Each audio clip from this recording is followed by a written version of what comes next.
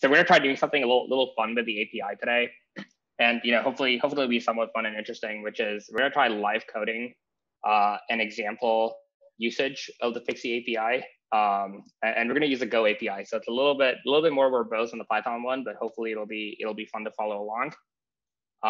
It shouldn't take very long because ultimately the contract is Pixel script goes in, data comes out. There's really not that much code over there, but it'll be a quick, fun live code.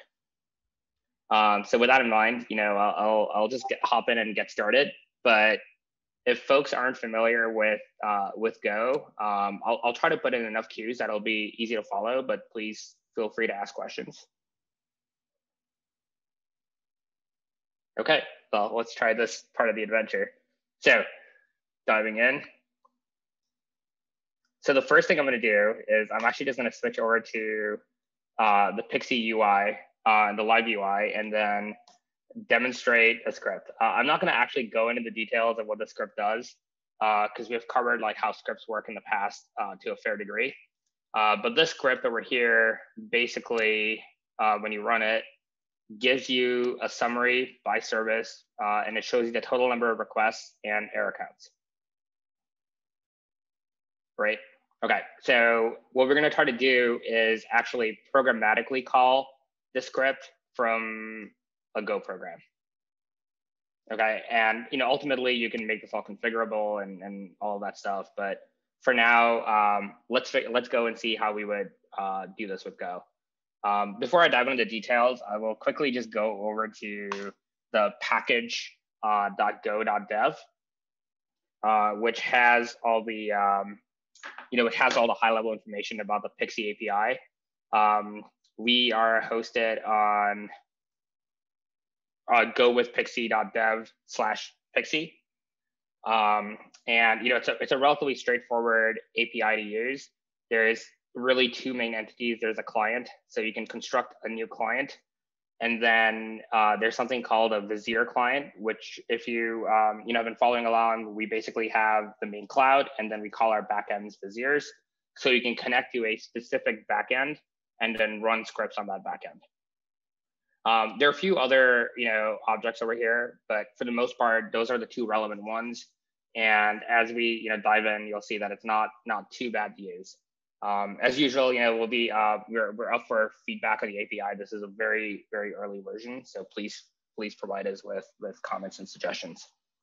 So with that in mind, I'm just going to switch over to my IDE over here, which is GoLand. And then I will, quickly code up an example, right? So I'm just going to go and say new project because I'll just start from scratch. Apparently, I'm going to create awesome project 2, and we'll go with a Go module project. So let's create that. Let's say new window. Okay, perfect. So what I'm going to do over here is I'm just going to create a new file. Main.go. So let's call this package main, since we're going to be running this as an executable.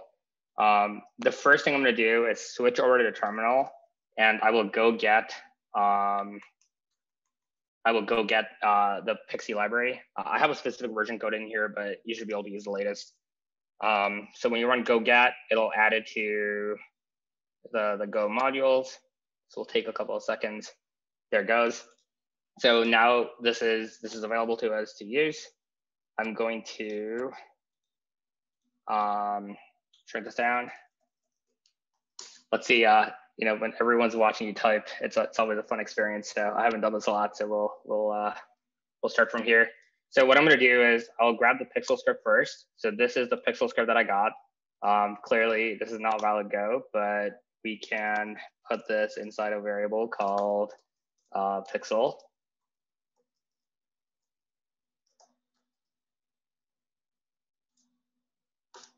Okay, so this is not the cleanest solution right now, but this allows us to basically pass in the Pixel script as a variable over here. The next thing I want to do over here is go ahead and create a new Pixie client. So there's a px API.client, right? And then this thing over here, and actually what I want to use, apologies, is new client. So new client takes in a context and a bunch of options. So as most people are probably aware, in Go, you have this concept of context, which keeps track of all your network requests and add in additional information. So I'll just create a background context, but obviously you pass in whatever context you have available. So I'm going to create a new context, and then the next thing it asked was for the API options. I happen to know that we need to provide an API key. So I say create an API option with the API key. So we'll just say that's the API key, and we'll come fill that in a second. And then this returns a client and an error. Right, so I'll just do the standard, go check for this, and then I'll just panic if there's an error. Yeah, well, it's fine. Okay, so yes, I'm coming. Somebody is, can you go on mute? Thanks. So now I need to grab the API key. I don't really want to hard code my API key in here. So what I'll do is I will go ahead and grab the API key, and I know I'll need the cluster ID from the environment variables, and that should make things easy. So I'm gonna cheat a little bit and copy over these two lines. So what this does over here is it looks up the environment variable for PX API key, and it'll put the API key in here. It'll look up the cluster ID and stick the cluster ID in here from this environment variable. And then if they're not set, it'll panic. Okay, so now that we have the client all set up, the next step for us to do over here is to create a new Vizier client. So what this will do over here is that it'll create a client that talks to a specific cluster. So when we do this, now it says, okay, go talk to cluster ID, and it creates a new Vizier client. So we'll just call this Vizier and error, and then we'll do the same error check.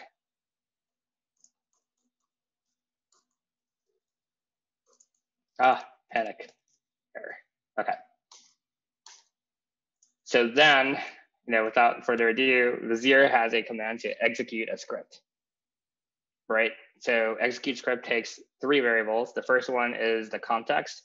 The second one is the actual pixel script. And over time, we'll provide a few other options so you can pass arguments and stuff safely, without having to do string substitution. And then the third option is this thing called a table muxer. So we haven't talked about what a table muxer is yet, but we will do that in 1 second. But let me fill out the other arguments in here. So sorry about that, context. And the second argument is the pixel script. And the third argument is this mux, right?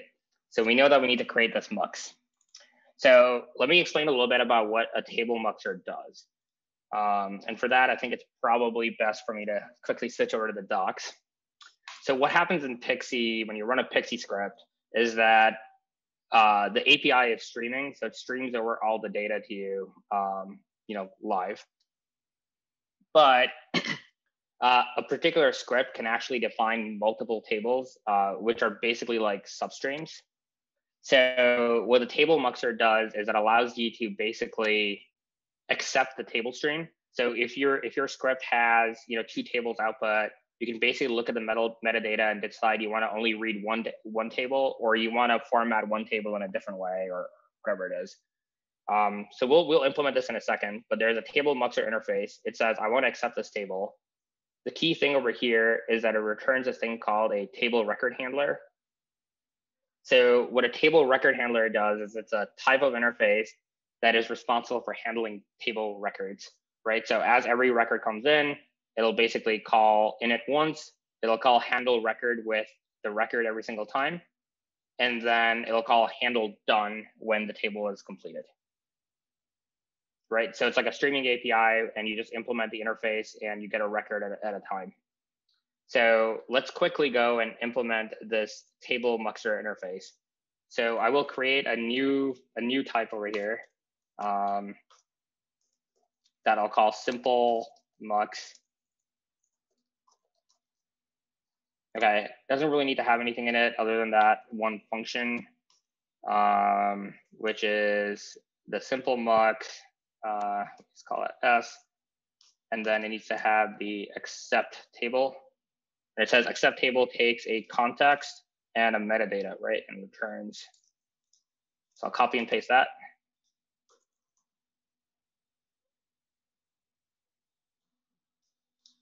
And then table record handler needs to be imported.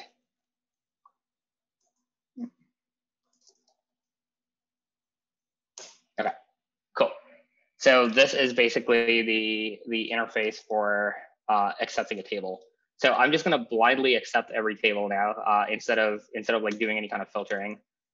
Normally, if you're interested, you could take a look at the metadata, which has information about the table name, the column informations, and all of that, and decide you don't care about reading a particular table. So, but in order to accept this table, I need to have another thing that implements the table record handler. So very quickly, I will implement a simple table handler. Actually, you know what? Let's call this a table printer.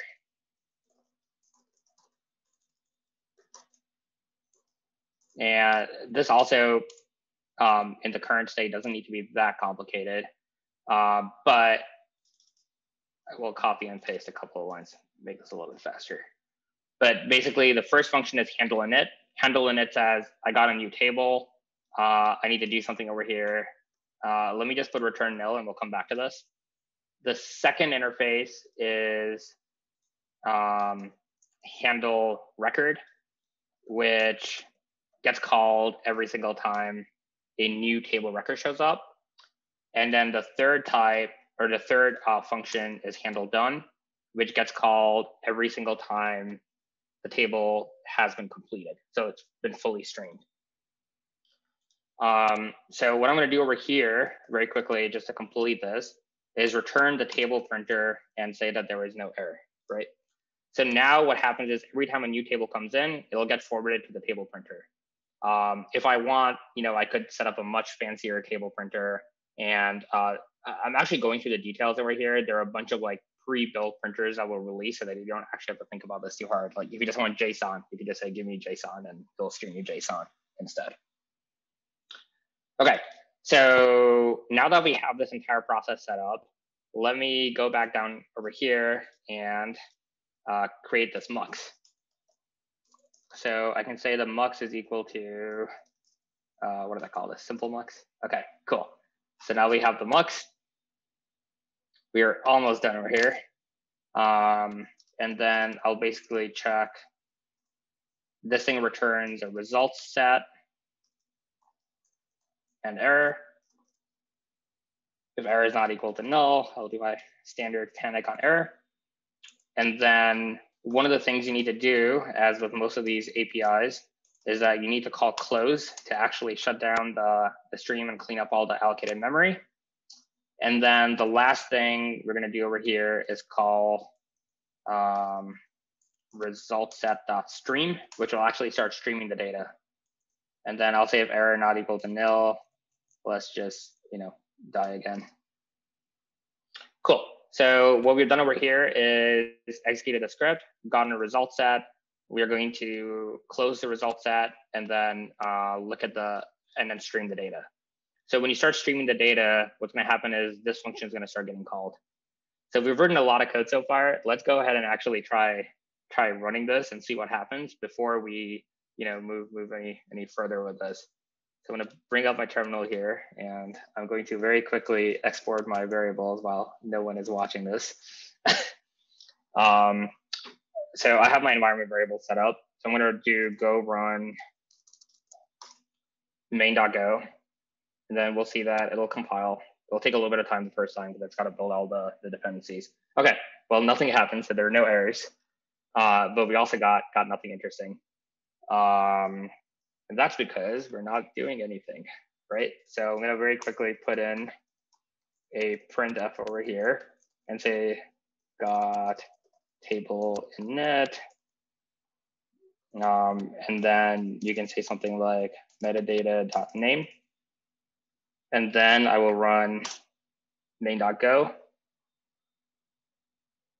And it says, look, it got table in it for this table called status. So let's make this a little bit better by basically going over here and adding in a print for the column names. So all the column information is in this metadata. So now we can go ahead and just print this out. I'm gonna be a little bit lazy over here and do poor person's formatting on this string, so that it always it always pads it. This way it'll be a little bit easier to read when it prints out. Now let's see what that looks like. So now it says that there is a service, total request, and error count. So if you remember from the user interface, those were the 3 columns that we saw. And that's the column names that we filled out over here. Cool. So the last step we need to do is actually implement this handle record interface. And handle record returns a type of record. So this might be a good time to spend like, I don't know, 30 seconds on this. And I don't want to get into too many details, but the API is pretty strongly typed. And there is this package called types, which actually defines all of our various types. So every type that's represented in Pixie has a specific type built in. And then there's this interface called datum that basically defines a whole bunch of things on the type. So the thing that it defines over here is a string. So there is a function that always returns a string representation. Then you can get the data type and the semantic type and a bunch of other things, which we don't need to get into right now. But if you call string on this interface, it'll always return like the canonical string representation of the data, regardless of what the underlying type is. So with that in mind, let's go back here. And then what we can do is this data is row-based, so we can just go and print out a single row.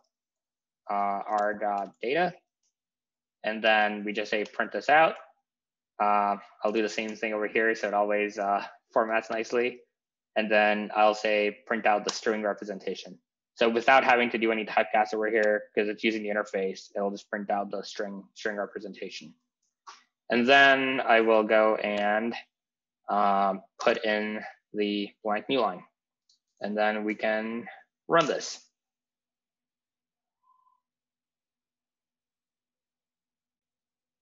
Oh, there it goes. It's being a little bit slow. There you go. So this is the data that was in the UI, and now it has shown up in the API. So that is actually it for the live coding demo. There are a few other things that the API can do, but there are plenty of examples online to look at, along with documentation on our website.